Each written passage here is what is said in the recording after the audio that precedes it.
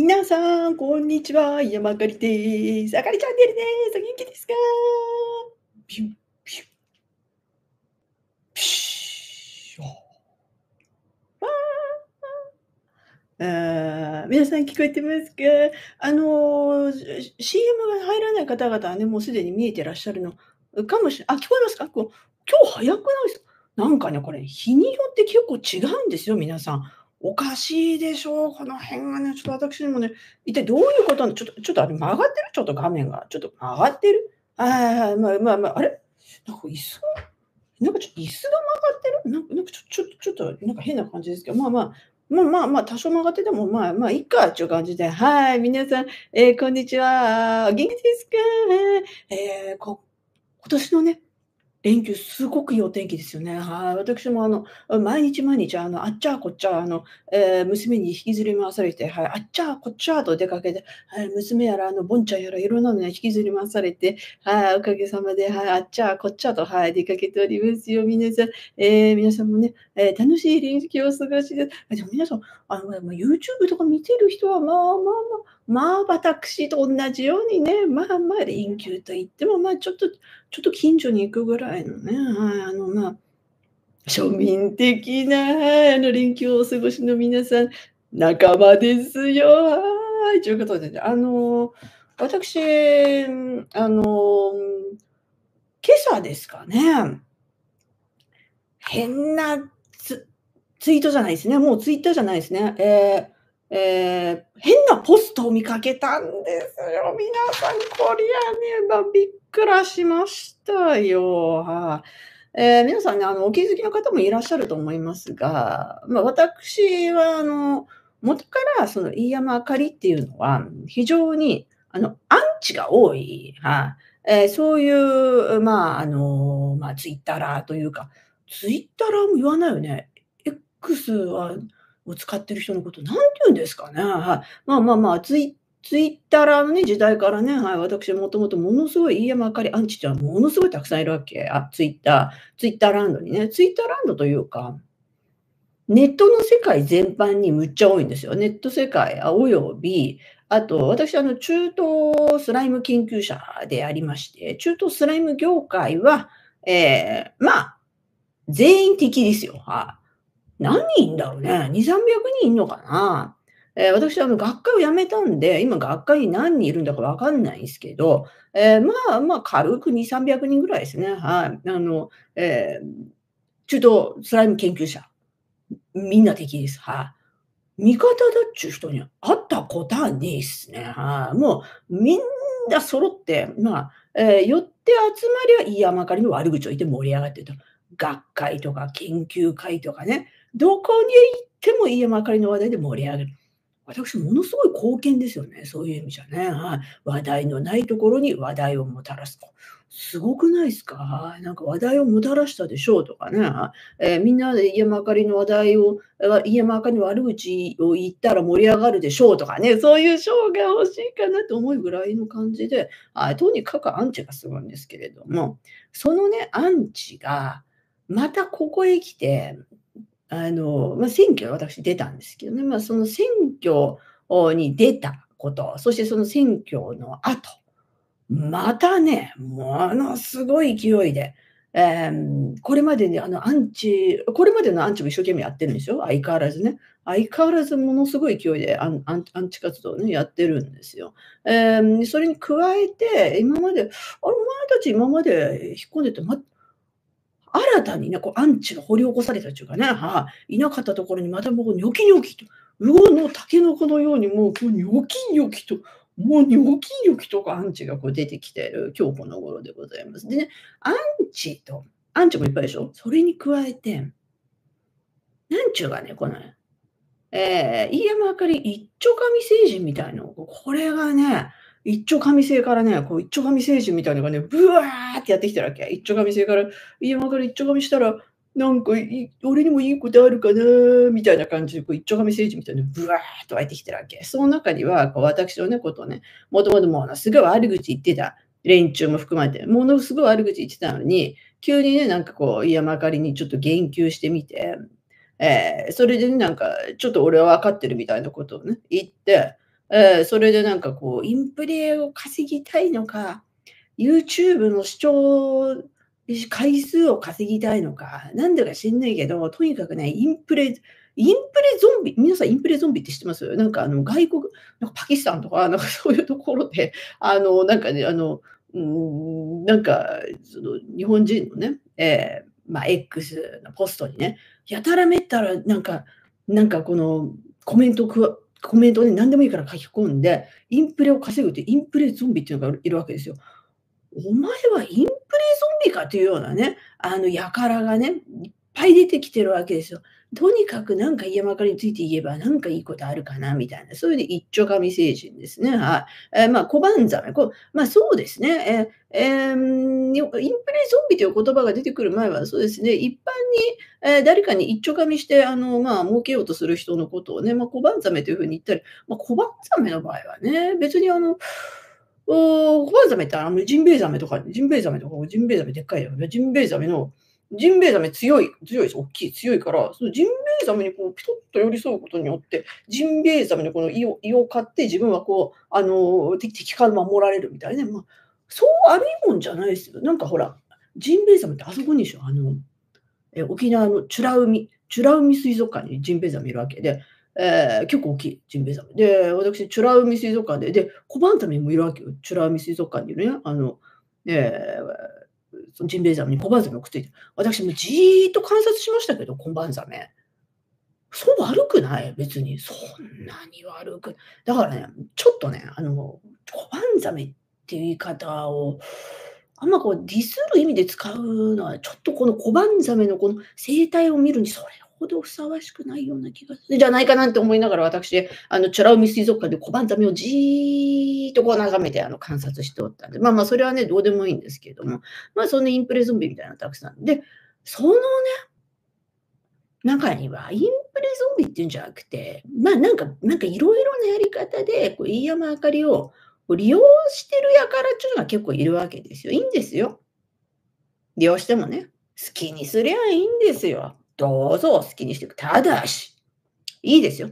どんどん利用してください。ただし、あんまりしょうもないものを見つけた時には、私にも反撃する自由はあるから言わせてもらうよっちゅう話ね。それでね、今朝見つけたのがこれですよ、これ。なんやこれっていうね。皆さんも見た人いると思いますが。はい、こちらです。じゃーん。この橋本徹って人ですね。はい。この橋本徹って人がね、こういうポストをしてたわけ。見て、皆さん。こうね、私はね、こうこれトースポっちゅうのもなんかあれ、トースポっちゅうのはね、私について、なんかこういう記事みたいなの書いてたらしい。こっち見てないからわかんない、何書いてあるんだか。飯山あかり氏、保守党の支部長退任の真相を告白。あれ？私の家族にも危害が及ぶ。あれ？この人たちもしかしてわしの YouTube 見て前からなんかね、トースポの人ってわしの YouTube 見とんじゃないかなっていう。私がなんか YouTube で言うと、それちょっとすると記事になると。見ているでしトースポの人こんにちはみたいな感じで、いいんですよ。見てもいいんです。見てもいいし、記事にしてもいい。全然いいんだけども、これをね、引用して、この人こういうこと言ったら、これ橋本徹っていう人、私言っときますけど、この人知らない人ですから。全然知らない。なんかテレビに出てるらしいとか、大阪維新の人でしょ？維新の人。維新の人で、大阪市長だったんだっけ？それかなんかやってた人でしょ？はい。そのぐらいしか知らない。個人的には何の関係もない人です、この人。はい。で、この人こういうこと言ってるわけ。選挙戦は大変だったことでしょう。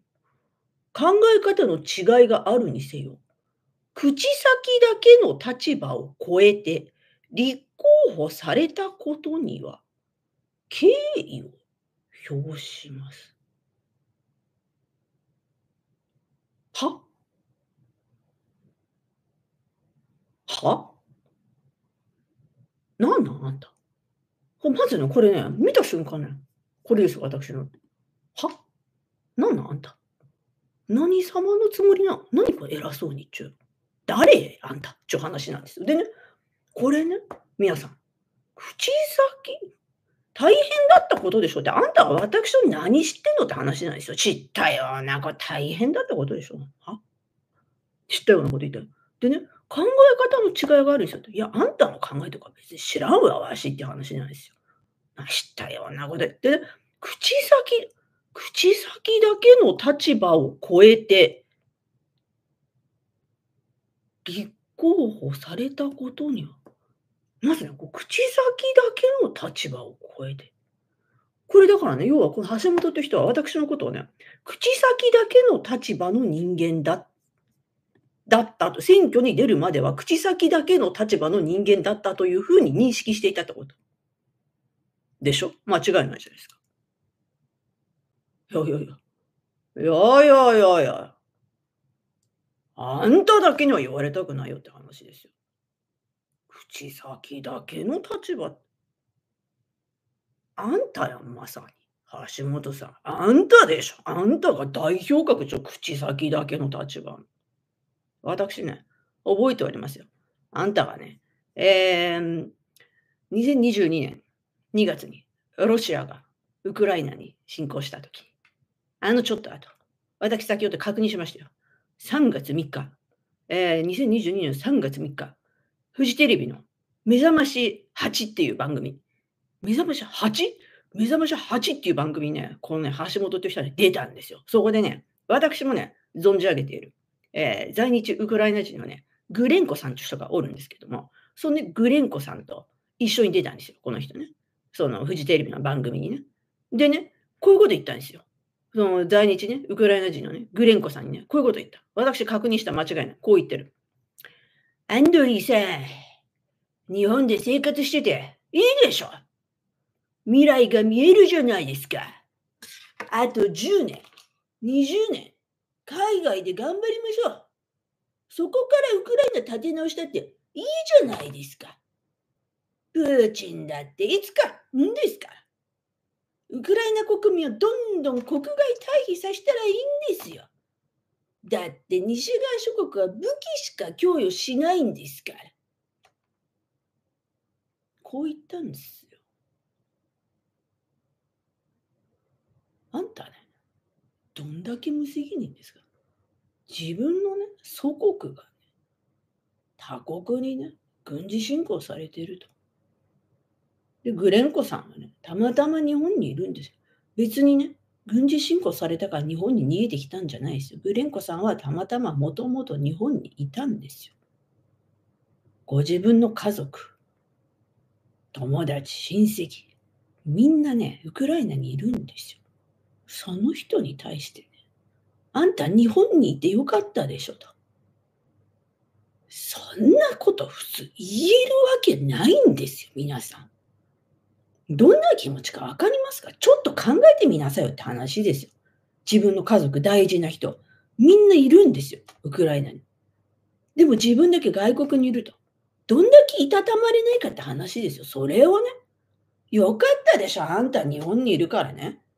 戦争に巻き込まれすまなくて済んでラッキーだねと。で、みんなあんたみたいにね、10年、20年ね、外国に逃げてりゃいいんですよ。は？は？は？あんたウクライナのこと何だと思ってんの？あんたウクライナ人何人いるか知ってんの？4000万人からいるんですよ。その4000万人からのね、人ね、祖国をね、逃れて、全員ね、逃げりゃいいんだよ。10年、20年、外国にいりゃいいんだよ。は？どこ行く？ 4000 万人。どこに行けばいいの？どうやって暮らすの？ 10 年、20年。10年、20年経ったらウクライナに戻れるって、どこに保証があんの？あんた保証できんの？それ。何言ってんの？ええ！何言っちゃってんのあんたって話じゃないですか。こういうことは平気で言うんですよ。これこれをね、口先だけの男と言わずに、誰を口先だけの男と言いましょうかってぐらい、完全に口先男じゃないですか。この最低ですよ。この最低のね、口先男にね、私こう言われてんですよ。口先だけの立場を超えて、立候補されたことには敬意を表しはあ、あんただけには言われとくねえわ。なんそれって話ですよ。意味がわかる。最低じゃないですか。しかもですよ。しかもこのね、皆さん、しかもこのね、ポストにね、少なからぬ人がね、飯山あかりに言及してくれてありがとうございますとか、お礼言ってるわけ。は？何？こんなこと言われて、なんでありがとうございますとか言ってんのみたいな。何？私の代理人のつもり？は？私が？橋本さん、有名な橋本さんが、私に言及してくれるの？やだ、嬉しい、ありがとうございます。キャー、嬉しい。とか思うと思ってんの？はあ、馬鹿にすんのも大概にしなさいよ、あんたっちゅう話ですよ。あんたらですかね。しかもですよ、皆さん。この人、この口先男。こういうね、これね、この人いつもね、連続してポストするでしょ。いつもダラダラダラダラポストするんじゃないですか。一言で言えやっちゅう話ね。言えないわけ。でね、この人もね、続けてるわけ。こういうポストをね。なんて書いてあるか知ってますか？読みますよ。ただ、政治について責任を負う立場で本気でやると、必ず身の危険は生じます。僕も8年間ずっとそうでしたし、民間人になった今も、皆さんこれ民間人だからね、民間人になった今でも、今日はあります。皆さんわかりますか？いいですか？敬意を表します。ただ、これ、私いつも申し上げている、いわゆるイエスバット構文ですよ。わかりますか？なんとかかんとかです。しかしとかね。なんとかなんとかです。でもとか。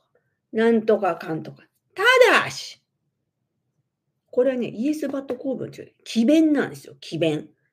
これどういうことかっていうと、このね、前段に、前の方に書いてあるなんとかなんとかです。この場合はね、敬意を表しますとかいうのはね、これはね、全く思ってないわけ。本人は。この橋本という人は全く思ってない。敬意なんか全然思ってないわけ。そうじゃない。言いたいことは、この後半なんですよ。これイエスバット構文っていうわけ。バットの後のことを言うために、そのために、そうですよね、そうですよねって分かったようなことを言う。これがイエスバット構文ですよ。これ橋本氏の得意技でしょ。分かったようなことを言って、理解を示したようなふりをして、この場合は、私に寄り添うようなふりをして、ここがまた卑怯でしょ。飯山あかりに対して、大変でしたね。大変敬意を表しますよと、そういうふうにね、寄り添うようなふりをして、ただ、全然違うこと言ってるわけ。で、この人の言いたいことは後半なわけですよ。こんなことどうでも、飯山あかりをね、利用してるだけ。あるいはね、私がこういうね、こういう状況に追い込まれたことを喜んでるんですよ。嘲笑ってんですよ。利用してんですよ、この人はね。でね、何ですか？こういうこと書いてあると。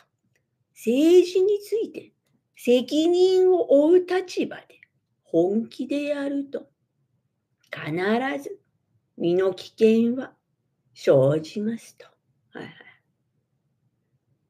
これはね、だから、お前はね、政治をね、わからないで、軽々しく選挙なんか出たのが悪いんだっていうふうに言ってるんですよ。愚か者だと。お前は無知だと。で、お前はこういうね、こういう覚悟もない軟弱な人間だと嘲笑ってるんですよ、この人は。そうでしょ？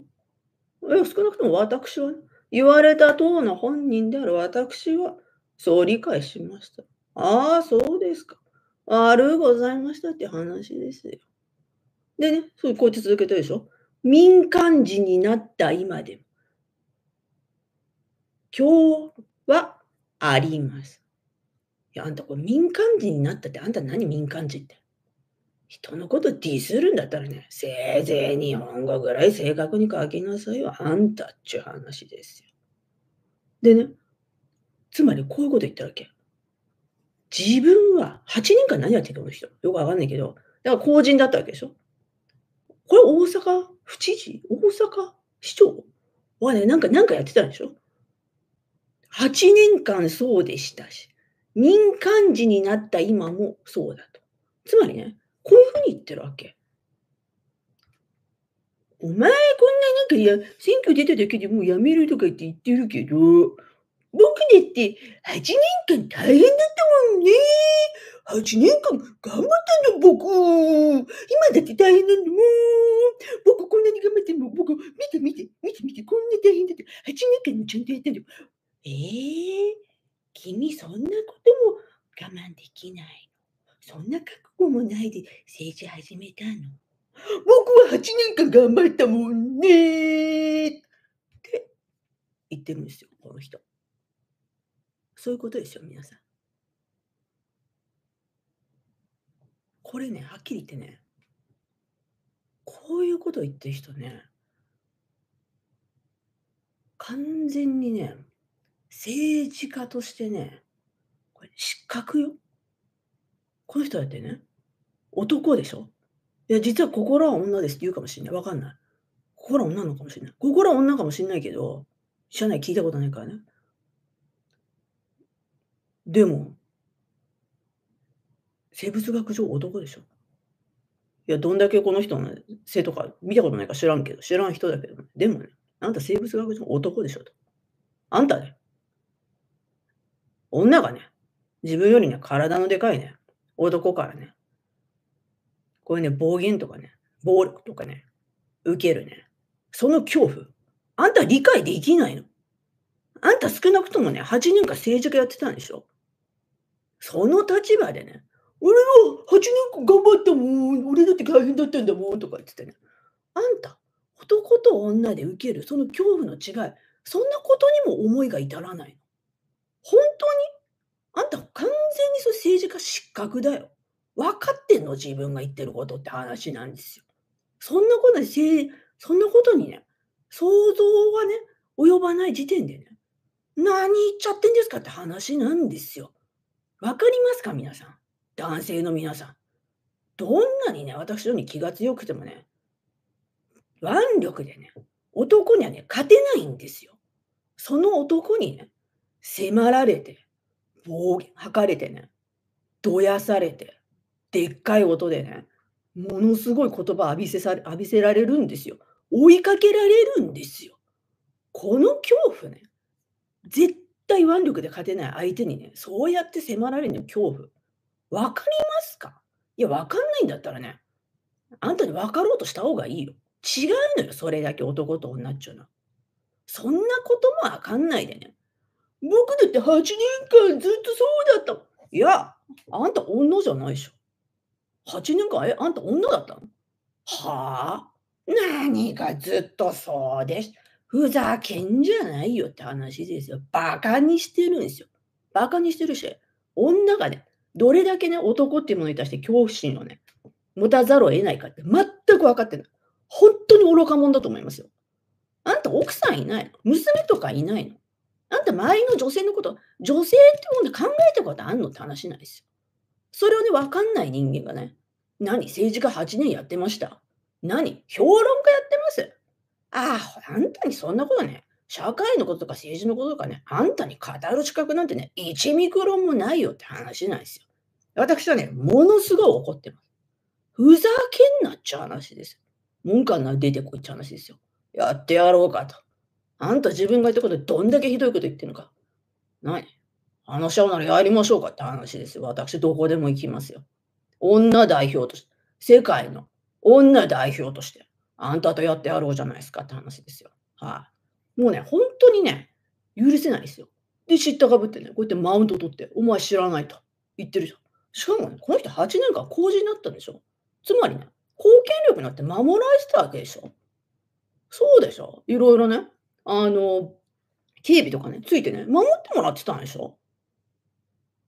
私、誰も守ってくんないのよ。全然、警察、全然守ってくんないよ。だって警察の前って平気でやられっぱなしなんだって。誰も守ってくんない。誰一人守ってくんない。それはあんたね、公人でね、公権力に守られた人がね、僕も8年間ずっとそれ何偉そうなこと言ってんだよって話ですよ。ほんと腹立つよね。こういう人がね、知ったかぶって社会のこととか、国際情勢とか語ってるわけでしょ。何言っちゃってんだよって話ですよ。ほんとにね、もうね、世界中のね、女性の皆さん、そしてね、女性のことをね、分かってる皆さん、女性を家族にお持ちの皆さん、怒っていいですよ、この人に対して。なんすかあんたって話ですよ。ふざけんなっちゅう話ですよ。でね、しかもですよ、こういうこと言ってる。考え方の違いがあっても、その点への相互敬意を抱きたいものです。はあ、あんたこれ誰に物言ってんのって話ですよ。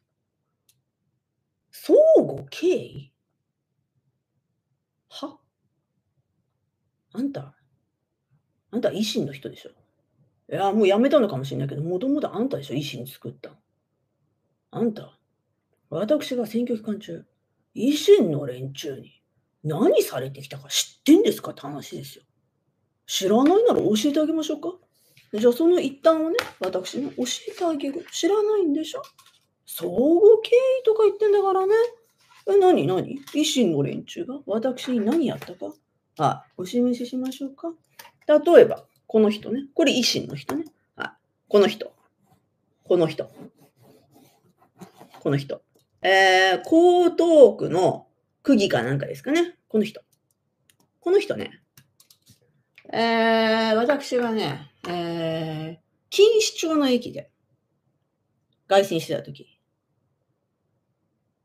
私が話し終わって、その後私ね、その群衆から離れたところに行って、錦糸町のね、駅前をね、こう通過される方々にね、こうご挨拶をしていた時があったんですよ。私一人でこうやって群れから離れた。そして百田代表が私の後、話をしていた。私の後かな、私の前かな、わかんないけど、私が話してなくて、百田代表が話している、まさにその時、私が一人になったのを、そのタイミングで、この人、私のところにつかつかとやってきて、ちょっとあんた、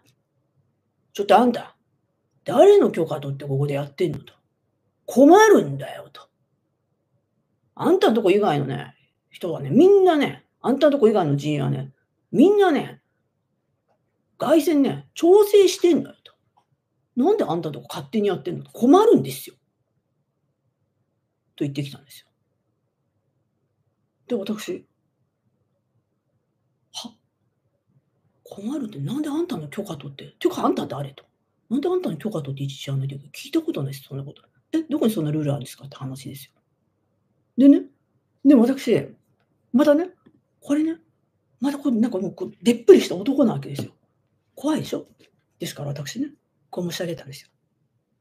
申し訳ございませんでしたって。でね、このおっさんはね、私にね、名刺をこう渡してきて、これね、すぐここ連絡でこれすぐに連絡して連絡してこないとね、困るんですよ。これ連絡してきて、これがね、調整してもらわないと困るからね。すぐ連絡して、すぐですよ。すぐって言って、名刺渡して帰っていったわけ。これ、維新の人ですよ。はい。あんた誰？なんであんたの言うこと聞かなきゃいけない？なんで私があんたにへいこらしないといけない？誰あんたっちゅう話ですよ。誰と思って、名刺見たら、この人だった。はい。維新の人。それからこの人。